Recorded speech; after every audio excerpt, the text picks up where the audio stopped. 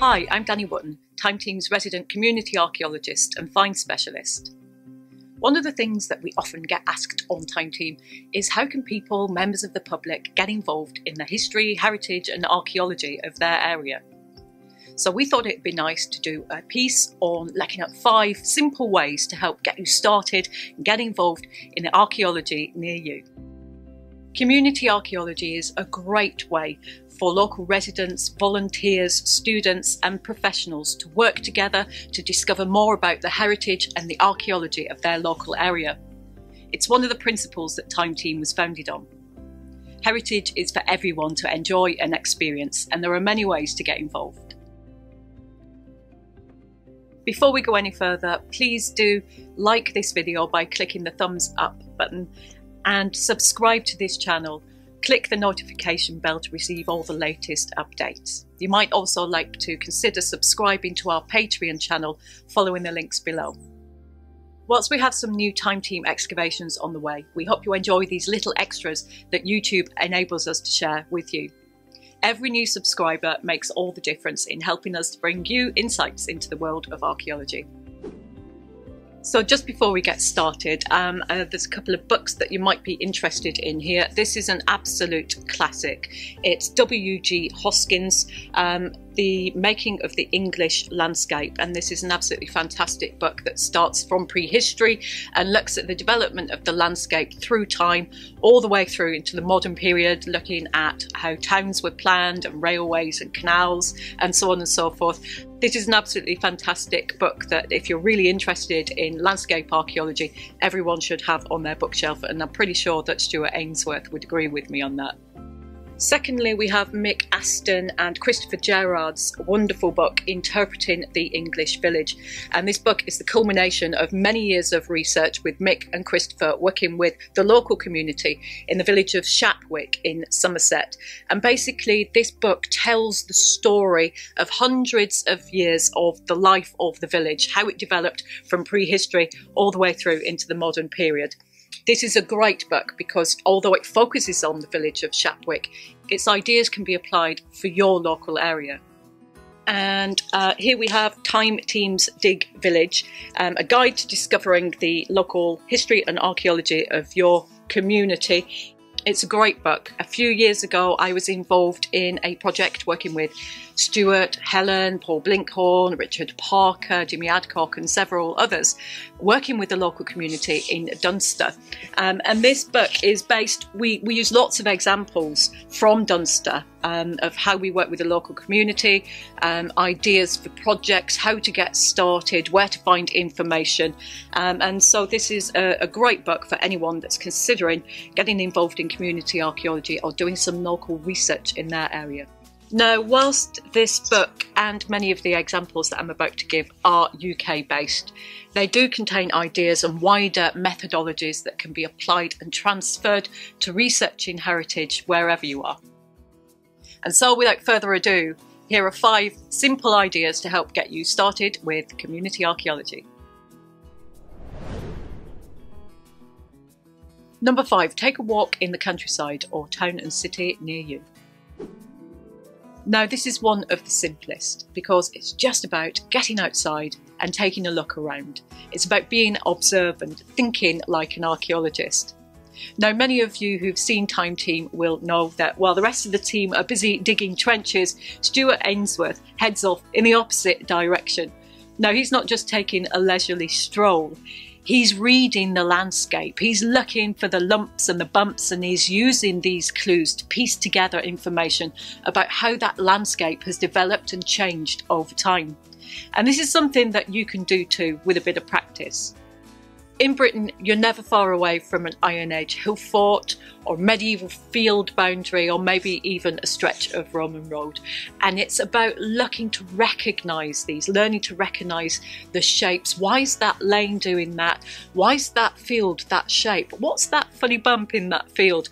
And learning to sort of piece all these different elements of the landscape together will help you to learn and to recognise and understand more about the historic landscape around you. In towns and cities, you might want to have a look at the buildings. Now, quite often at ground level, you get modern shop fronts, but actually if you look up, you might spot maybe some timber frames, or you might, if you're lucky enough, there'll be a foundation stone that gives the date away of the building. Have a look at the roof. Can you see whether it's been chopped and changed about? Also, have a look at the number of chimney stacks. That can quite often be a clue as to how many rooms were originally in the building.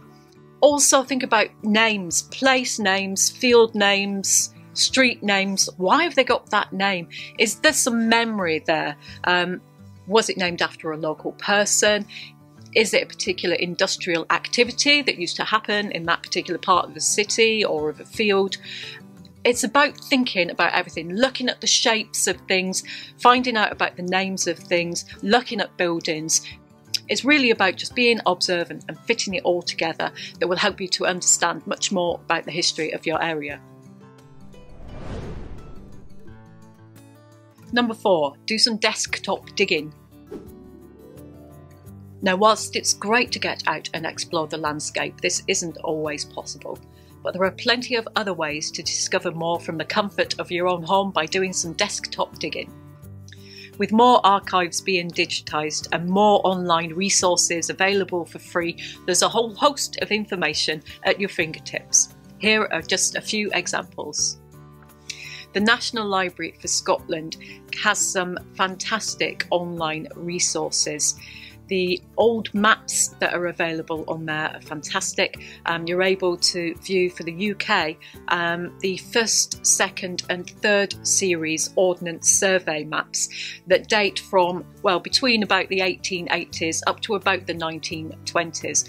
And by being able to zoom in and look at the maps of your area, you can actually see how the landscape has changed over time. It's what you call doing a map regression. So have a look at the National Library for Scotland, have a look at those old Ordnance Survey maps of your area. The Portable Antiquities Scheme has a fantastic online database, and this is available to view for free. It contains information about all the finds that have been recorded in England and Wales. So you're able to go online and look at what's been found in your local area. The Heritage Gateway website is another fantastic online resource to help get you started, find out what's in your local area. It's a culmination that pulls together all the information from various historic environment records in different counties throughout the UK, and use this to get started to find out if there have been excavations in your area or listed buildings or any other kinds of historical information. It's a really great resource, so do have a look at that. Number 3, visit an open day. Here in the UK, the Council for British Archaeology and the sister organisation Archaeology Scotland every year organise a festival of British archaeology. Have a look on their website because there will be events happening near you. There's workshops, there's talks, there's events, might be able to visit an excavation. It's a fantastic way to find out more about what's in your area and meet like-minded people. I also know that there is National Archaeology Week in New Zealand and in Australia, and I'm sure there are in many other parts of the world. So do look out for open days in your local area. Number 2, do some volunteering.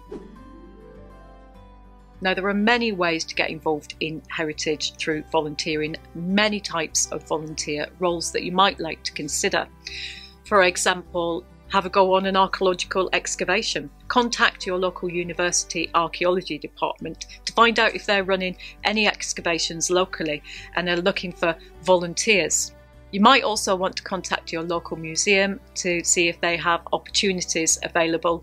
And then there are other organisations such as the National Trust. Also, Historic England are running an online project called Enrich the List that you might want to look up. And also have a look at the Council for British Archaeology's website, which provides lots of links to finding out more about volunteering opportunities. Number 1, join a local group or society. One of the best ways to get involved in local archaeology is to join a club. There are hundreds of local groups and societies in the UK doing some amazing work. They're often the first port of call for activities that we've already mentioned. And typically there are a range of ways that you can get involved, whether it's in the field or doing some desktop research or in a supporting role. Manege Archaeology Group on the Lizard Peninsula in Cornwall is a fantastic example of a thriving club doing amazing things. They're expertly guided by archaeologist and site director James Gossip. This club is at the heart of our recent dig in Cornwall in our upcoming episode featuring an Iron Age settlement and fugu. Many of Time Team's most memorable digs came out of direct involvement from the local history society, and it's that local knowledge and passion that's absolutely vital in getting a project off the ground. I'm hoping to get out and about this year and visit a few local groups myself.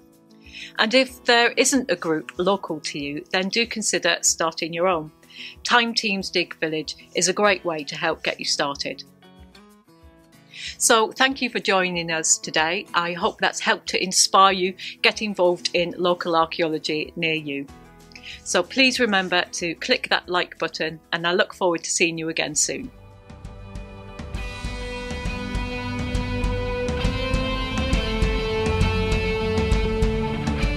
To ensure you catch all the latest updates, please do subscribe to this channel, follow us on social media, sign up to our newsletter, and join us on Patreon.